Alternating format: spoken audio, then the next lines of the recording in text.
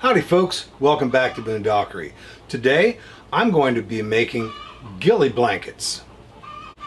Now that I have my cache boxes packed and ready to place in my cache locations at the secret fun spot, I haven't really quite decided exactly how I'm going to do that once I get there.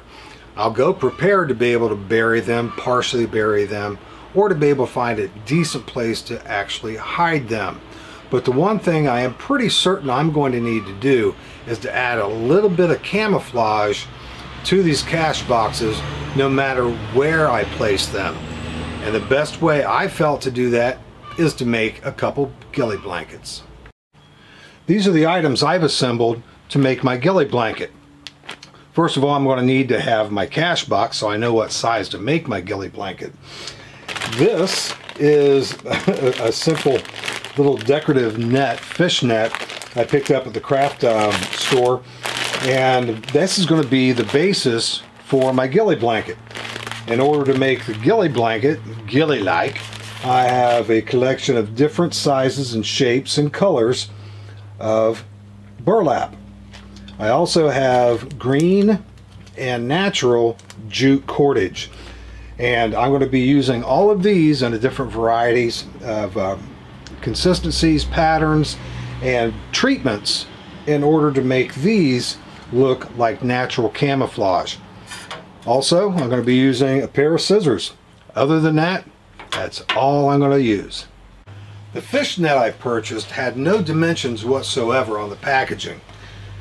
When I opened it up, I was a little disappointed. It's a long, narrow strip of fish netting. This will not deter me, however, because I can fold it in half, find that center, and I will cut this in half and tie it together to double the width. But before I do that, I need to check to make certain that this is going to be adequate coverage for the cache box.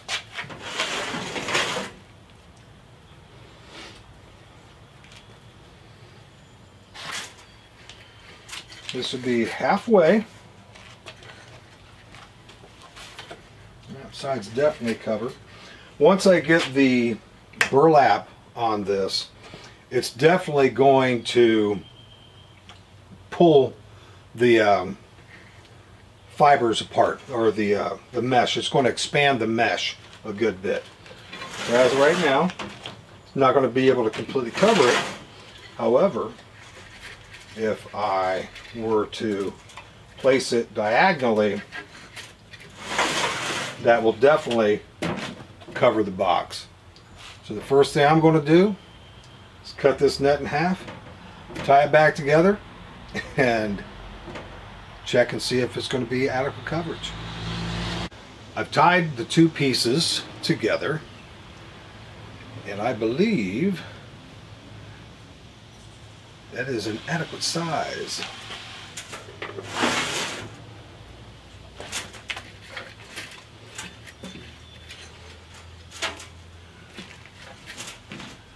Now I have plenty of coverage on all four sides, with a little excess to spread across the forest floor. This is going to be the perfect size to work with. I'm going to go ahead and do the same to the other one, and there's a possibility I might be able to get both under this, but if not, or I wind up hiding both of them in different locations, I'll have one for each. Before I get into actually starting to really flesh out the ghillie blanket, I want to talk about basic reasons why I'm doing this. I want to camouflage my cache box. And in order to do that, I want to talk a little bit about basic camouflage theory, the principles of camouflage. This box has very distinctive angles, has a very distinctive appearance. If I were to set this in the forest, even beside a bush or in a bush, it's going to be recognizable because of its unnatural angles, shapes, shadows that are created by these slots that are cut in here. So there's a lot of things about the shape of this that we don't find in nature. We're going to be hiding it in nature, so we want it to have a much more natural appearance. One of the things that we can do to break up this very obvious appearance is I could camouflage paint it, and I've done that to another container. This is a 20mm ammo can, and I did my pseudo version of a multicam-ish type of pattern, and this would definitely help conceal it to some degree in the forest. However, you still have all of the hard angles and corners that can be easily distinguished if light's coming through and hitting it. It creates facets. If you have a light source coming from one angle, you're going to have highlights on the hard edges and up to 3 different variations of shading on these flat sides. And it's very easily distinguished as rectangles that don't appear naturally. Even with the small net that I've tied together to create my ghillie blanket, even with this draped over it, that's going to help break up the physical shape of this. If I drape this out, I can get some sticks or whatever and stick it in there so it's pulling this out. It's going to help break that up, even just the net alone. What I want to do is I want to further increase that ability to break up the image with natural shapes. So what I'm going to start doing now is I'm going to start adding strips of burlap and strings of jute in a sort of random sort of pattern, to where it's not actually a pattern, a random way, and varying the colors and where I place them. And as I continue to do that, sort of in layers, I'll do here, there, here, there, here, there, and I'll take a look at it. And then if it looks like, okay, I need to add some more here, I need to add some more there, I will do that. And before you know it, this isn't going to be completely filled in. There's going to be gaps of this netting that in itself is going to work as decent camouflage, even though you don't see little diamond shapes in nature. But because of the amount of burlap and jute that I'm going to add to it, it's going to conceal that a good degree, enough to where it's not going to be readily visible to the naked eye. The first thing I'm going to start doing to start fleshing out the ghillie blanket is I'm going to cut strips of burlap. I have rolled green and brown burlap, and I'm going to try to cut all of this to about 18 inches. What's going to happen is this will actually be doubled and laced through the mesh in a way to where it's basically going to be two-fold. And I'm going to do some treatment to the edging to sort of break up this rectangular sort of appearance. But before I start doing any of that, I want to have a decent stockpile of all of these strips. So I'm going to cut, initially, I'm going to go ahead and cut about 25 strips of the green, the brown, and even the whiter burlap, like this. I'm going to cut a bunch of those up as well. And I'm also going to cut up a whole bunch of jute. Again, all about 18 inches long. So when I'm finished with the treatment of this, it's going to be large, but not so large it's going to look out of place with the flora and the fauna around where it's going to be placed. It's going to, by the time it gets through there, really you're only going to be noticing about that much. It's going to be layered over, it's going to be crumpled, it's going to be folded, and it's not going to lay in a flat way as this is and it's going to look much more natural at a distance than if I were to just leave it like this. When you're cutting strips of this thin stuff, it's very straightforward. You measure it out and you cut it off. However, when you're working with this thickness, this is completely impractical on its own for what I'm doing. However, it's very easy to make this work when you know a couple little tricks. Let me show you one of the things I do to be able to make this usable for making a ghillie anything, a ghillie suit, anything like that. I have a wide section of the brown already cut, and what I'm going to do is I'm going to eyeball it. It's not going to be mathematical by any measure. I mean, you can make it mathematical if you want, but I'm going to pull one of the strings that goes lengthwise through here, and I'm going to just go ahead and grab one of those, pull it out, and I'm going to just pull that all the way through.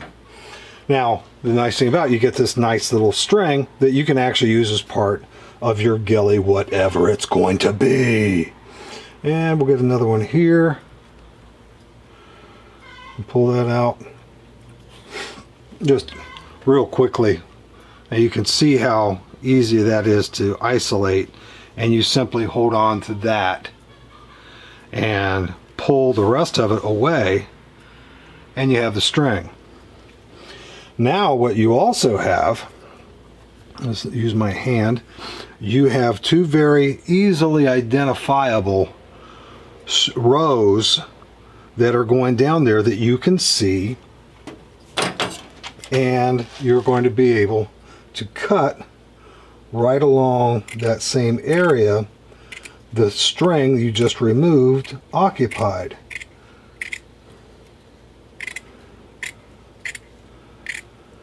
And again, these don't have to be mathematically correct as far as the width goes.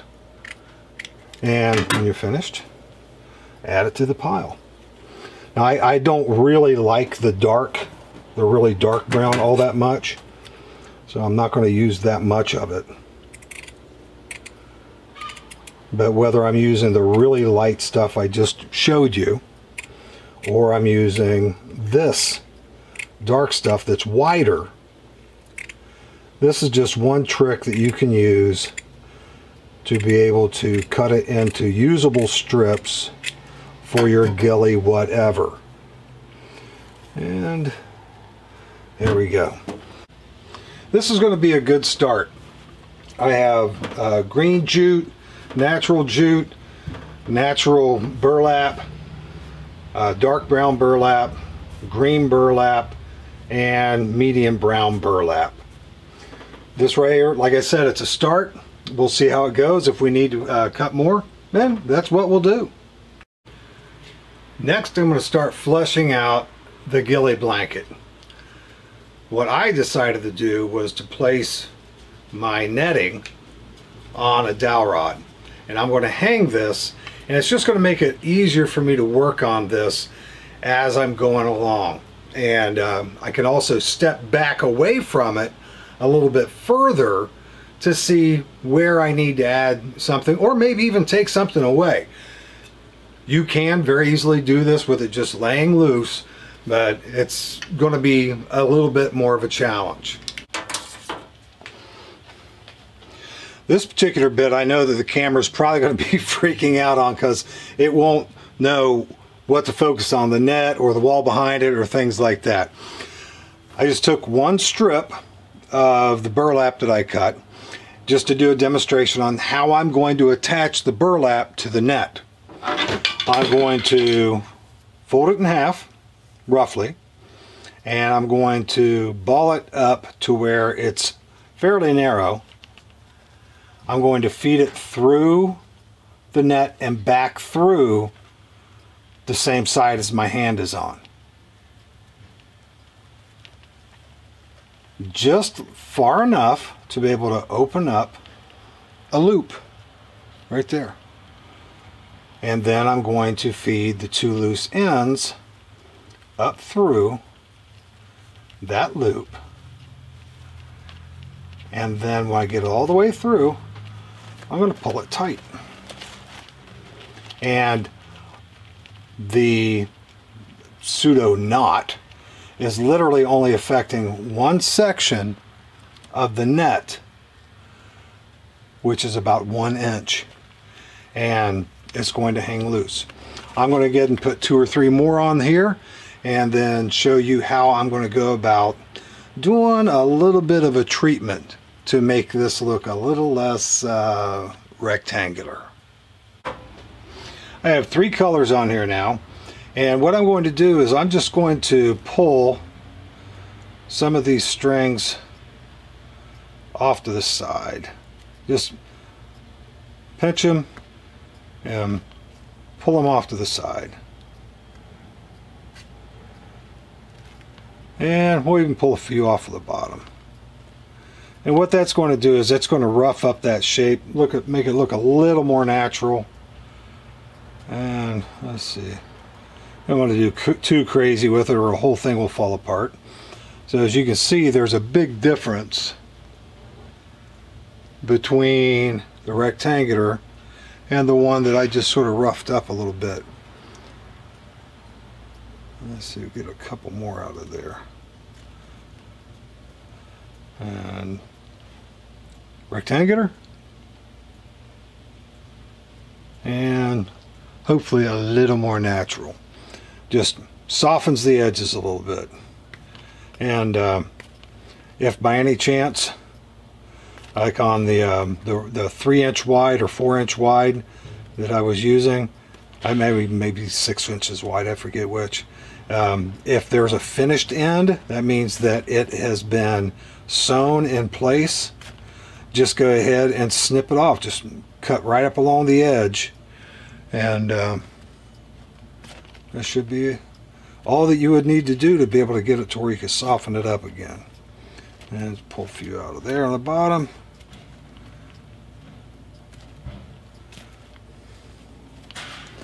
And then we'll do the same thing with these as well. And yeah, here's an example of that finished edge. I'm just going to get and pull this up and through. And that should loosen it up enough to where I can get that softer edge. Yeah, there we go. That's like completely broken up now. Yeah. And one last little thing here with the green. And the green looks pretty loose as it is. And that's one nice thing too, is it can actually allow some color to pass through it and help with that camouflage effect. Okay, and a little back one right there.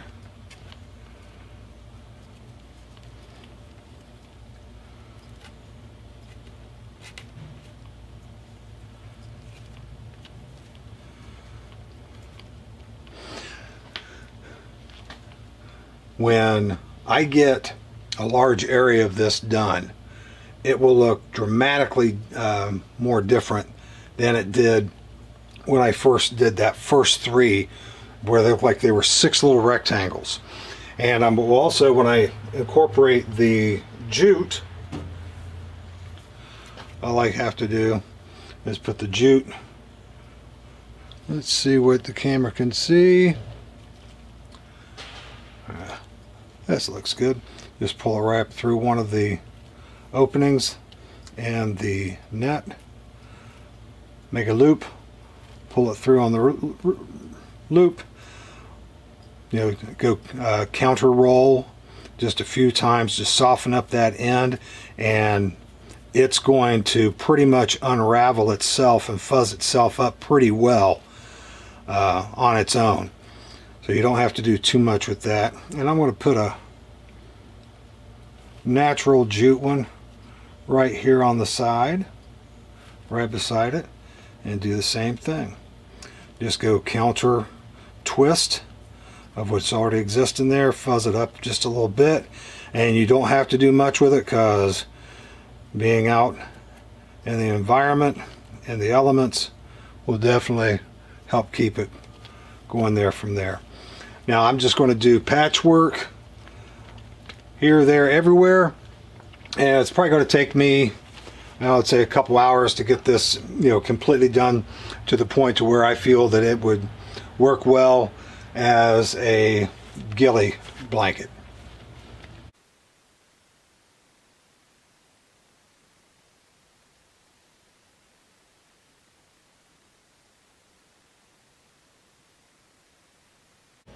Well, folks, I finished it up, and I think it looks pretty good. Took a good little bit of time to rough up the edges of those rectangular pieces of burlap. I'll go ahead and step aside and let you check it out.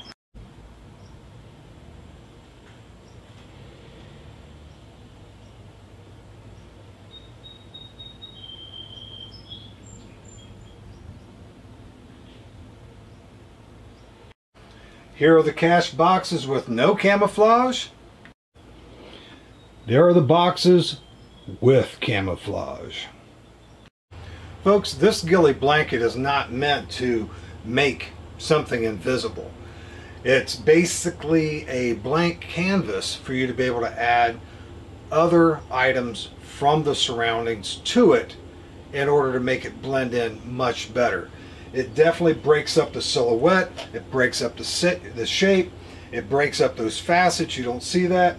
And with a little bit of weathering, adding a little bit of foliage that are around it, lace it up through here. If I'm in an area to where there's any type of vines, greenbrier, you name it, you can weave it in with this stuff and it will become part of this whole camouflage scheme. I'll be perfectly honest with you, it's incredibly messy. So if you have no place to do this type of stuff inside, especially carpeted floor, you definitely don't want to do it with carpeted floor. But if you have some place, if you don't have any place you work on it indoors, definitely work on it outdoors, because it is very messy. It's probably going to take me close to an hour to clean this place up once I'm finished. Folks, if you like today's video, I'd appreciate a thumbs up.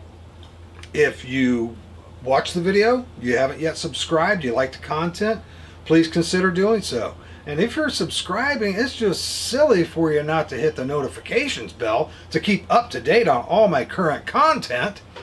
Also, if you have friends that might like what I'm doing here on the channel, share it to them. Share it on Instagram, Facebook, YouTube. Doesn't matter where, just share it. And also, if you're getting in to the content of this channel, you have something to contribute, please do so. One of my favorite parts of YouTubing are the comments. I get phenomenal comments from very knowledgeable, very experienced individuals that really add to my bushcraft bag of tricks. And it definitely has to do the same thing for other people that are reading them. It's just a tremendous asset, and I'm so very grateful for it. Speaking of gratitude, thank you so much for watching, and I'll see you next time.